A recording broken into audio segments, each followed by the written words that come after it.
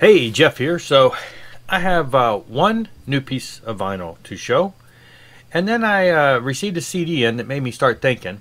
And so we're going to look at what I have in my collection that I consider to be some of the most in-your-face, cutting, some people might say obnoxious. I don't know if that's a good word. Anyway, lyrical content that is really bold and in your face for the views that they're representing. But anyway, before we get to that, real quick, one piece of vinyl. Canedy. Now, I've mentioned the name before. Carl Canedy is a drummer, and he was with the Rods back in the 80s and on into the years. Has also been, his name has been involved in producing tons and tons of great bands. He's one of the ones I mentioned many videos ago where I bought an album almost based solely on the fact that he produced it. Anything he's put his hand on, I'm probably going to like. He tends to stick with, you know, metallic type, hard rock, metal type bands. And over the years, he's produced quite a few things that I own. And again, I look for his name anywhere I see it. Well, anyway, I noticed that he had a new band. I saw this online many months ago and pre-ordered it, and it finally arrived. And yeah, so he's the drummer, and then like I say, it's just it's a powerful, hard rockin' metallic album. I have I bought it from Amazon, and they did send me the digital tracks almost immediately. So I've had those for a couple months. And I've listened to it, and I really liked it. I thought it was a good release. But when I got it on vinyl and put it on the other day and cranked it up, more power just comes forward. And Carl hasn't lost an ounce of anything. His drumming on here is probably the best I've heard on any release. It seems like he's just on fire at times. So yeah, if you get a chance, it's here's the band, as you can see. Like me, it's let me see if I can get this glare off of here. So yes, check it out, go online. It's just, if you like hard rock and roll, it's really good, you know, great powerful vocals and everything. So the other thing I got in, now this is where we're going to convert over to CDs. So I got this CD in yesterday, yeah, because holiday on Monday. And so I didn't know, as I was listening to it and having this officially now on CD, I started thinking about bands like this. And I thought, you know, I have a couple in my collection like that. They kind of stand out because it's not necessarily the style that I'm most, you know, involved in, which obviously is more of a melodic and classic metal type sound. But it's one of those bands that back in the day was a novelty, and then you just kind of grow to love them. And what I'm talking about is 8-Ball Colos, or however you pronounce that. I'm sure it's got some more of a Spanish twist to it. So this was just reissued by Roxx Records. And this is a 1996 release. And I would classify it as, it's got a punk edge to it. And I don't listen to a ton of punk. And obviously punk is known in general. The genre of punk is known for being a little more in your face lyrically, and that is what you get here. Now, it does have lots of shredding metal guitars feeling throughout it, drum machine for the most part programming. It's got that electronic, you know, drum feel, but then it's got this shredding guitar. So Tracy G is the guitar player for this band. Tracy G went on to be in other bands. He played with Dio. That's the most notable, I guess, that people are aware of him in. I know he's working with somebody right now that I've heard one track off of that sounds really good, and I'm hoping that's going to be coming out soon. I'm not going to release that because it was sent to me kind of on a hush down low. But yes, shredding guitar, and then you got this singer, Burrito David, who is yelling and just spouting out these I would say kind of harsh lyrics because it's really in your face. Again, it's what you would expect with the punk type band. And so they attack things like you can see it's called Satan's Whore. So yes, definitely is a religious bent to it. They attack the establishment church and hypocrisy in the church. they go through all kinds of stuff. Predators in the Pulpit. So it goes into just a lot of that stuff in your face against organized religion, in a sense that the hypocrisy of it. Now, this particular version, I want to open this carefully. I got the 2-disc edition, which has a bonus disc.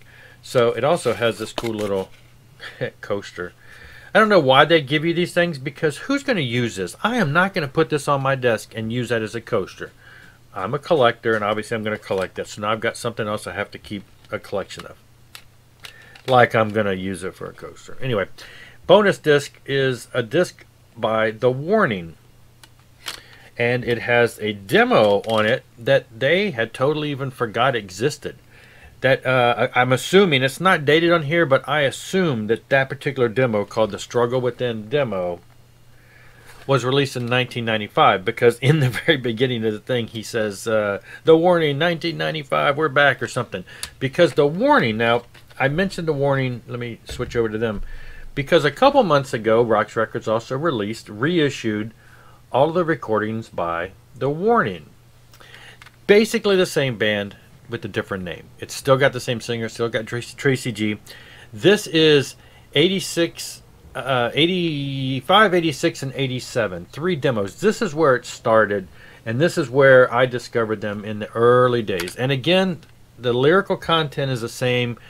Production is probably a little lower quality. This is probably back in the days when everybody was using a 4-track cassettes. These were cassettes back in the day.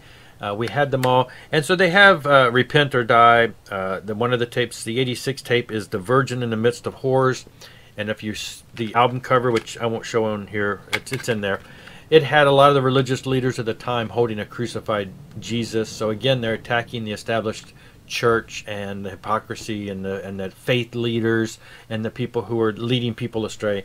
And then Cut the Crap was 1987, and again, a lot of the same stuff. So this came out. Now, when this was released, I also bought the double disc. This came with a sticker, not a coaster. And this has The Moral Majority, which is essentially the same singer with a different band before they did The Warning. So what we have with this, which is, I think, great, and I had to have both, is you've got the original 3 by The Warning, plus a bonus CD of stuff prior to The Warning. And then you've got the 8-ball stuff with a demo for The Warning that was discovered later, that now puts together to have all 4 Warning demos. And I'd never heard this Warning demo before. Now it also has a live show on here, which is nice too. So we have an extra bonus disc here. Now when I got to thinking, okay, these bands like this is one of the bands that, again, these were really, back in the day when these came out in the 80s, I was listening to everything with hair and chains and metal. So this stood out as being very different, but you kind of grew to love it after time. I missed out on this in the 90s, but I picked this up in the early 2000s when it was reissued. It was attempted to be reissued, and it kind of fell through, but they had sold about 50 pre-orders or less, and so they went ahead and made up about 50 CDRs, pretty high quality CDRs of this, and sent it out to those people. So I do have a very, very limited edition version of that. Now it's come back. It's been remastered by Rob Caldwell. It's, it sounds great, and of course we've got better artwork, and we've got a bonus disc in there. So I'm thinking back bands like that, and 2 jump to mind. One in particular, let me find. This is our newest album, a band called Lust Control. Again, punk type band, really in your face against things like sexual promiscuity, and they deal with abortion. They deal with all kinds of topics that people struggle with when it comes to sexual purity, things along that line. They go into a lot of different areas.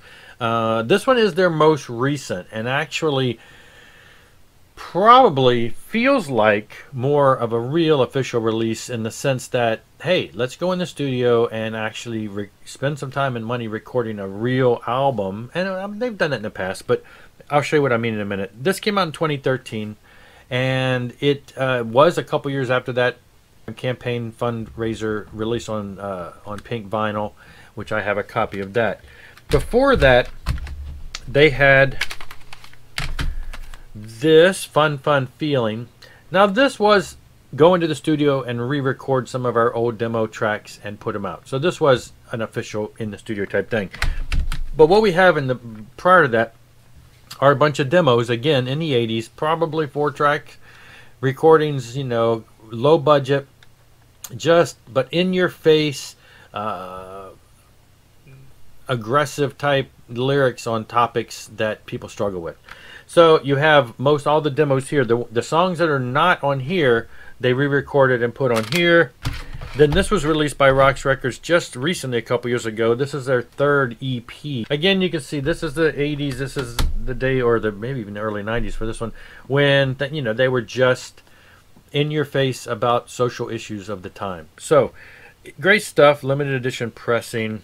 Yeah, so we got basically these, which incorporate all of their demos, plus some live stuff, plus some bonus stuff. And then we've got this, like I say, which is more of a let's go years later in the studio and record an album.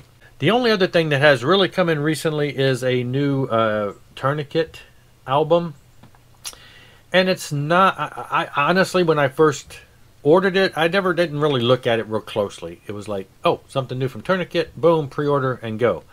Kind of, maybe I assumed at the time it was a new Tourniquet album, but it turns out it's more of a compilation. Though there is a new song on here, so that's cool. But it's kind of a compilation of, it's more focused on like the doom, psychedelic doom type sound. And so they've picked out songs from each of their albums that have that feeling, put them together here. It's great to hear them all together like that. And you've got the diversity of various singers over their time frame. But like I said, there is at least there is a new song on here and a song on here that I did not have from that was released as a different setup. So yeah, this came in, and that is something I just failed to show. That is about it. One record and a handful of CDs. And so maybe this would be a good little thread idea. If you watch this far and you hear this part, see if you want to jump on it. What's some of the most in your face, bold for a cause, aggressive, obnoxious lyrics, band with lyrics that you have in your collection? Why don't you show us a couple? Might be a fun little thread. Take a look. What do you got in there? Anyway, that is all for now. I will see you later. Rock on.